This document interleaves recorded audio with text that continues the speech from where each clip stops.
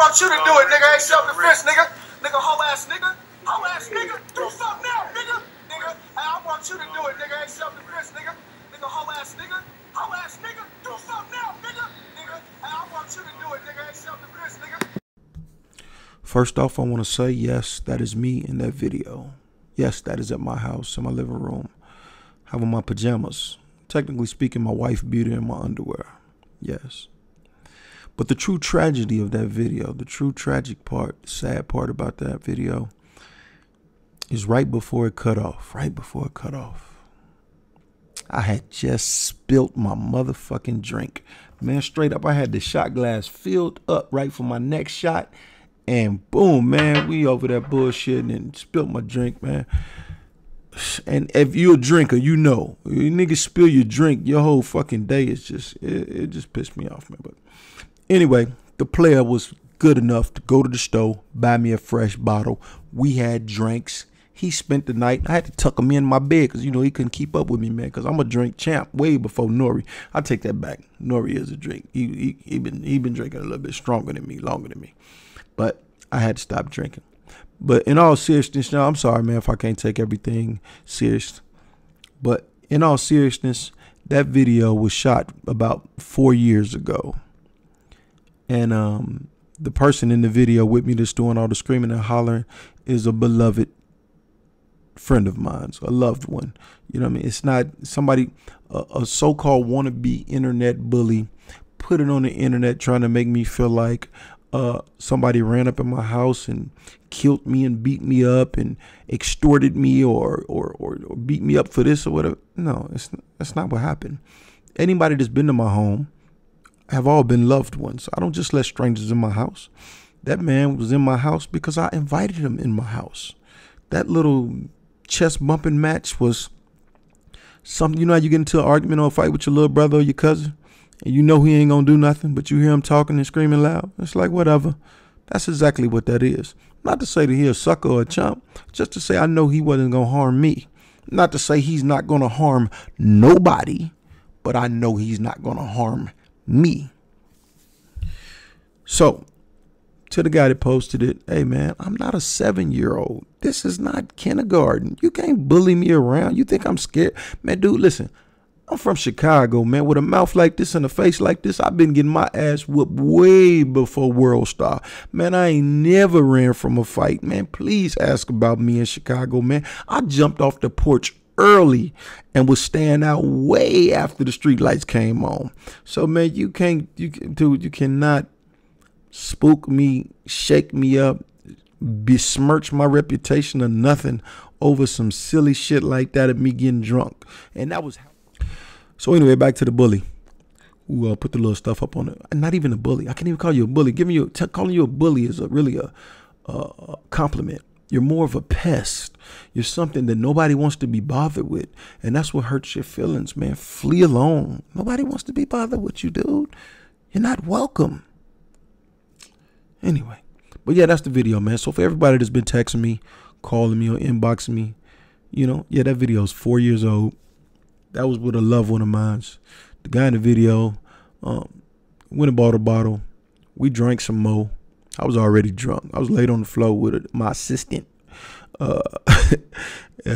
We drank some more. He spent the night. We cool. It's all good. It's all love. All love. So everybody that had any concerns about my well-being, I'm okay.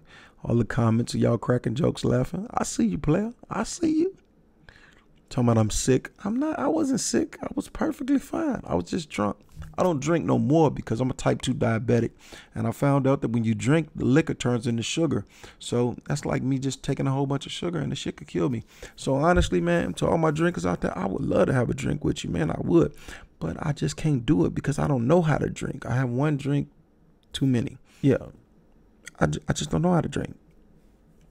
I overdo it every time. Last time I got drunk was December 5th, 2015. That was a Bishop Don Juan party in California. I got blasted. But, like I say, it was club drunk, not house drunk. That was house drunk. But anyway, to everybody that was wondering how I was doing, how I was feeling, hey, man, I appreciate y'all. Thank you. But I am A-OK. Al the Gamer, shouts out. Big K Red, appreciate you. All y'all. Be cool. Now, at this point, I need everybody to stop watching the video because I just want to take this time to address the young man, the pest that put the video up. I just want to tell him a couple things, and I want to tell him one-on-one. I don't want to call his phone because I know he records phone calls and try to change things up. So let me just talk to him for a second. So y'all be cool and careful. Log on to Too Real for TV. Subscribe to the channel. Peace out. Now, everybody, I need y'all to cut the stop the video. Don't worry about it. Don't worry about the rest of it. That's it, man. We done. I'm good, y'all. Thanks. Appreciate it. Peace out. Yeah, pivot. Stop. Put the video down. Stop the video. Yeah. You too, little mama. All right. Everybody go? Okay. Listen. Junior. Listen, man. We were living with my parents. My brother even went berserk. And my brother is like a nerd, an internet dude that's like a hipster who hangs with, you know, one of those tight jeans. So my brother, who's so gentle and, you know, never hurt a fly, nothing, had to jump up out his sleep and go ham because he was like, who is the fuck is Maroy? That's all I'm hearing Junior talk about. It's like driving me insane. He's like, who is this Maroy? They call, you said that's all he hear. Who? Junior. That's what they call him, Junior? Junior, yeah, Junior. That's what we call him. Who the hell is Maroy? He's like, I'm so tired of hearing Maroy's name. Because Junior would sit on his laptop all night. I don't know who he was talking to or if he was talking to you, but Maroy. I'm talking about like 1,000 times a day. Maroy. It was like an obsession. So I started looking on Facebook, and I'm like, oh, okay. Maroy was a film director. And I'm like, okay, Maroy is in the life it looks like, or, you know, I don't really know. But I'm like, okay, Junior's jealous of him. Listen, man. I want to tell you, man, sincerely, man. I see what you're trying to do. You know, I know you're trying to get your little wave going. And I know it's hard, man. The world is overcrowded. Everybody's doing something. So you got to figure out some type of niche for you. And I see what you've been through, man. I've watched you. You know, I remember you started off, you wanted to be a rapper. And then you failed at that, you know, because to be a rapper, you kind of got to be cool. And you're really not cool. Even if you're going to be a nerd, you still got to be a cool nerd. And you're not that, you know. So you failed as a rapper. Then I know you wanted to be a radio host, kind of like a shock jock. Of course, you know, that didn't go your way either. You know what I mean? You was trying to do like a Charlemagne the God early, but you know, the difference is he cites his sources, you make up shit. So your credibility is fucked up. Then, you know, you went and bought all this radio equipment with stolen credit cards. You caught a case. You went to jail for it. Actually, looking at your police record, you went to jail for just about every single crime you've ever done, which means you failed as a criminal. And that's pretty sad, man. You fail at when you're bad at doing bad. You can't even do bad right. Then you tried to start a magazine. You claim you started a magazine and a little white lady took it from you. How does a big tough guy like you that's so smart and so gangster let a little white girl take your magazine and do great things, phenomenal things with it? And then you get locked up and she sends you a letter in jail telling you how much of an idiot you are. Hey, man, I feel for you. I understand your anger. Then you get convicted and go to prison for rape. I mean, when you was doing the credit card fraud, man, hey, I respect that. I can see that. You're trying to get your money. I ain't mad at you. I know how I go. But then you go to jail for conviction of rape. But then God blessed you. Even though I know you say you don't believe in God, God blessed you. And you got the rape conviction overturned due to a technicality. And you was back on the streets. Back on the streets ready to do great things, man. God said, here, man, I'm going to give you a clean slate. Let you out. Do your thing. And what do? Back to the same bullshit. You haven't learned, man. fascinating. You start a series of websites. And of course, all your websites failed. Then I remember that one time you put the scheme up, you said you sold the website to some big company and you made all this money. Yeah. Which I know he bought those likes, like he bought those YouTube views. Everything. He bought the fans, and I'm tired of looking at my statement each month, seeing Advantage buy, YouTube buy this, buy that. I'm sick of it. He buys the fans, he buys the likes, he buys the views. All right. I was paying the server every fucking month, $300-something per come. You want to know what that site generated his pocket? About $80 to $100 a month. Oh. Because he in his mind really thinks that one of these businesses will pan out. He really, honestly, thinks that he's going to be successful. He's delusional. When he sold, he didn't sell shit. I was about to sell it to who? Who gonna buy that shit? He ain't sell it to no goddamn body. No, he didn't sell shit. He pretended. He types all that shit up himself and pretend like, oh, the agreement has been made. Why did he act like he sold it though? Because he couldn't afford the server. Then you decided you wanted to get back into the music business. So you wanted to put an album out. And you enlisted some pretty good rappers. You really did. And the album still flopped.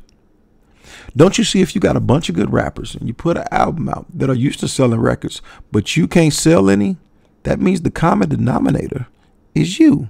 You're the one factor that's fucking everything up. The rappers are cool. You the fuck up. Nobody likes your brand. Nobody likes you. Man, switch your style up. Watch the money pile up. You're losing, fam.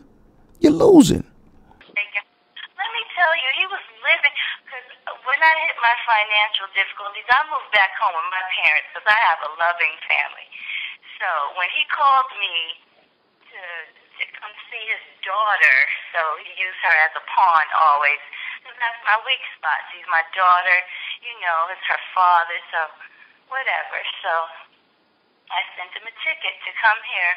He was sleeping on a cot in my childhood bedroom, okay? He has no money at all. He's never had a car. Anything he's ever had is from a woman. It's the woman that he's with at the time. And then when they get sick of him and boot his ass out, he's right back walking the streets with his duffel bags. He don't have shit at all. Then you have this infatuation with these gorillas and monkeys that you decided to do like your boy. You want to be like me and say, man, I'm going to start me a clothing line for girls. And then you're going to call girls cute gorillas and shit. Man, fam, where you from? What girl wants to be called a gorilla? What? Have you seen a gorilla, my nigga? There is nothing attractive about a gorilla. What makes you think a girl want to wear some clothing about her being a gorilla, dude? Are you? If that's the type of shit you spitting in girls' ears, I see why you ain't got no game, bro. I mean, that's just horrible, man. Okay, I got two questions. Just one. What is his problem with me? I don't know. He has some sick kind of infatuation with you, and it's ridiculous. What?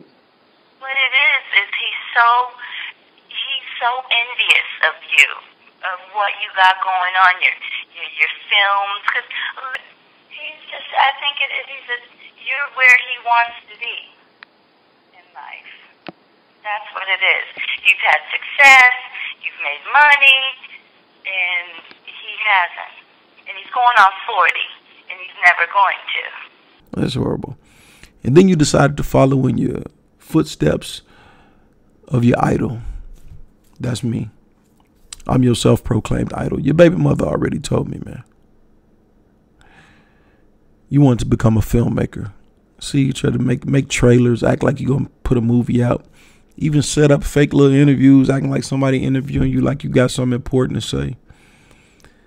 And once again, that was another failure. And even when you try to do that, you try to enlist the help of my previous partner, part-time mentor, Pimpy Ken. I know you tried to get Pimpy Ken on your team. And one thing about Pimpy Ken, I will say, as much as I don't like the dirtbag, one thing I will say, he did show me how to get some money. Now, with that guy on your team, you would think you would be able to get some money and do that right. But, of course, even with that, you couldn't get that off the ground. Still failed. And now you spend your time going over old telephone calls you made with guys who are locked up over pedophile charges of pimping on 14-year-old girls. So you're a former convicted rapist talking to a guy that's locked up for pedophile charges, and you're talking bad about me. Wow, that's a great network you got going there, man. Really great network. Now, here's the thing about the ongoing hate speech towards me. You keep trying to say and promote that people are going to jail because of my films. Listen, man, my documentary films document American subculture and real life street characters. So if somebody goes to jail, that's just a testament to how true my documentaries are. They're real life street characters. That's part of the game. That shit happens. Has absolutely nothing to do with my films. And out of everybody that's been on my films that have been to jail, you've spoken to many of them, and all of them will tell you the exact same thing. Maroy had nothing to do with my case. Nothing. To say that my films get someone locked up is like saying a record of Young Jeezy would get him locked up for saying he sell dope, or Jay-Z would go to jail for saying he got kilos. We know Jay-Z ain't got no goddamn kilos. You know, it's called freedom of speech, dude. And the one person that you have paid, yes, I know you sent the money, that you have paid to say something about me because the man is doing 50 years in prison for pimping on an underage chick, guess what? He's not even on any of my films. Dude, you're a different type of idiot. How are you going to blame me for somebody that's not even on my fucking films? You sound fucking... Dude, I'm trying to think. There's nobody that could possibly be this stupid. But I understand. Like Charlamagne the God said, hey man, the lie sounds better than the truth if it's more entertaining. I get it. But dude ain't even on none of my films, and you trying to say my film got him locked up. Okay, man. Try again, dude. Try again. I'm telling you, you were spot on with what you thought you knew about him. You were pretty much on, okay? But he is a bum. He has no money. He doesn't support his 3 children. And all these pimps that I hear him talk to on the phone, I'm just flabbergasted by how they tell him shit, and they confide in him, and they act like they're friends. And this nigga, it's crazy. Meanwhile, he's on a little broke-down laptop, sleeping on my floor. Talking about he's exposing this one and that one, and putting up fake pictures of cars he never saw. This is just old already. And I'm done. Now look at all the failures that you had in your life. And the thing that fascinates me the most, that after all those failures, somebody would actually listen to enlist you as their manager. What the fuck are you going to manage, dude? You can't even manage to take care of your own kids. I got video of your own daughter saying, I hate my daddy. It's ridiculous. The whole point is he's never done anything for me. He's never done anything for his children. He's never had a job. He never had any money.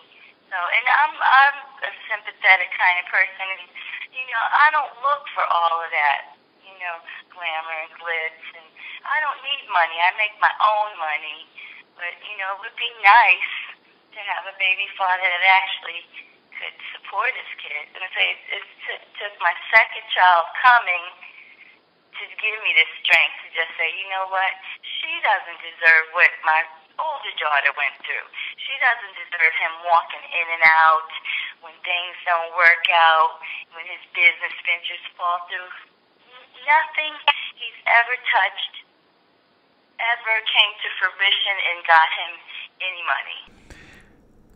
I must admit, I'm kind of empty in the compassion department. But when I heard that, I really thought to myself, I'm gonna let this nigga live.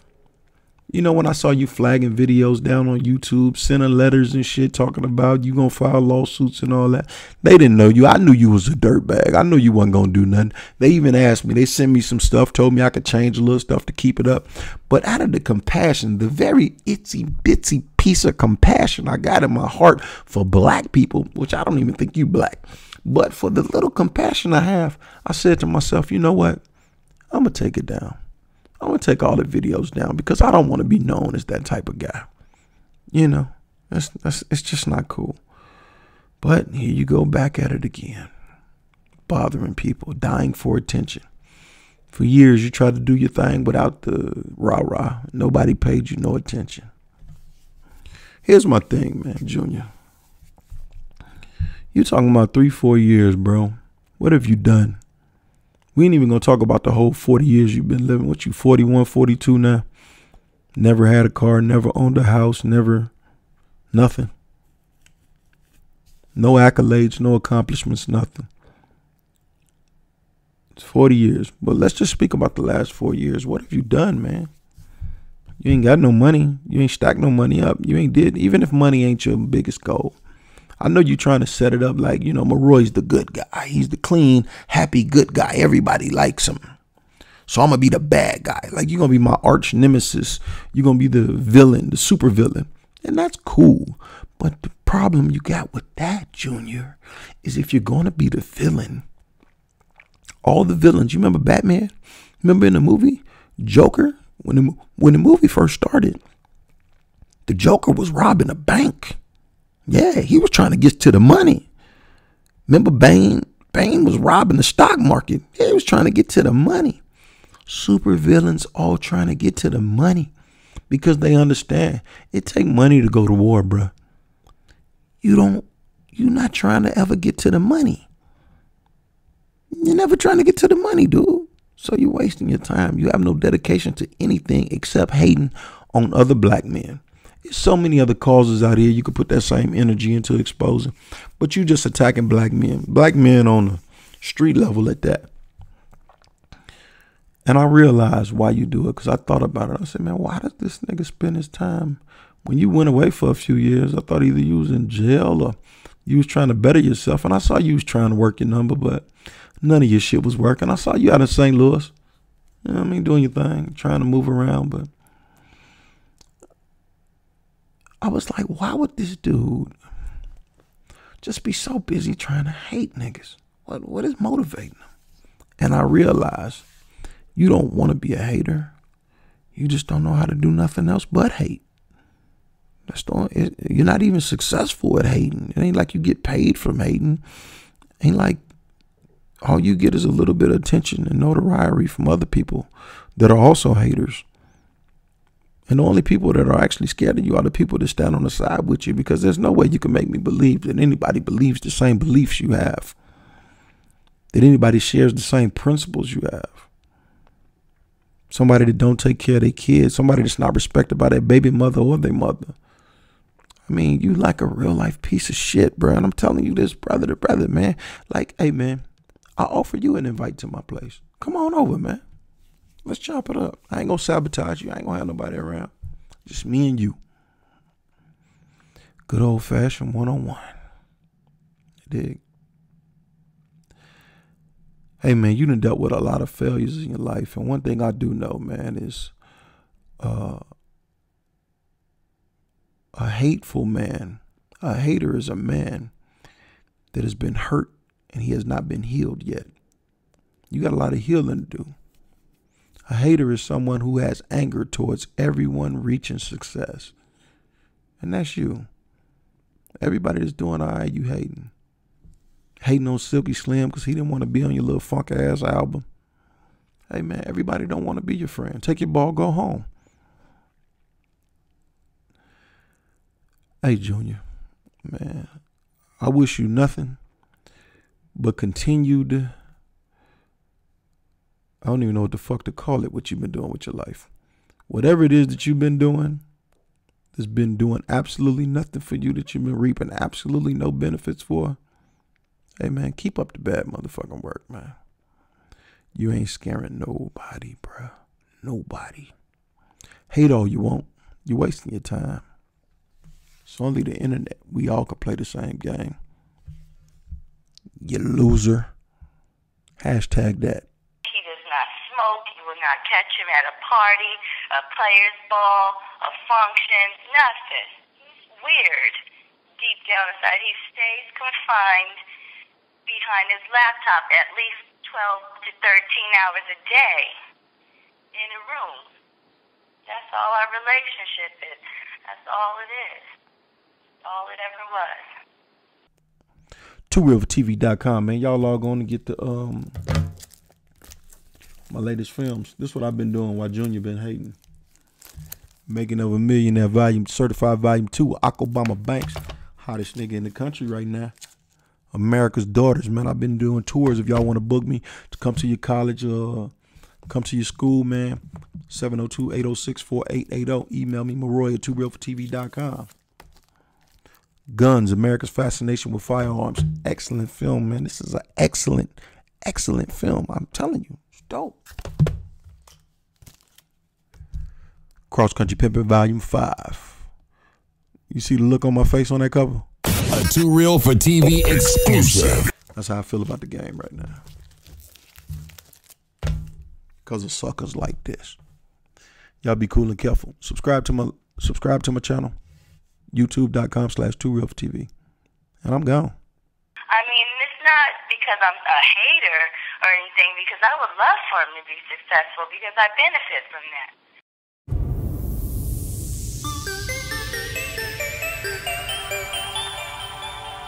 TooRealForTV.com.